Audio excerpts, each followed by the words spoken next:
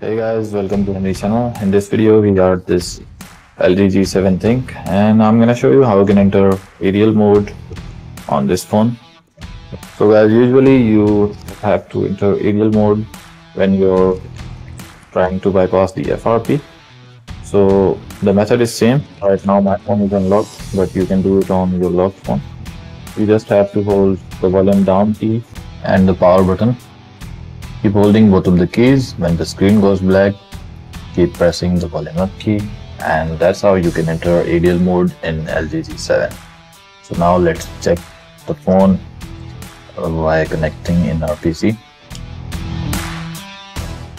So there you can see the port, which means the phone is in EDL mode. So guys, that's how you can enter the EDL mode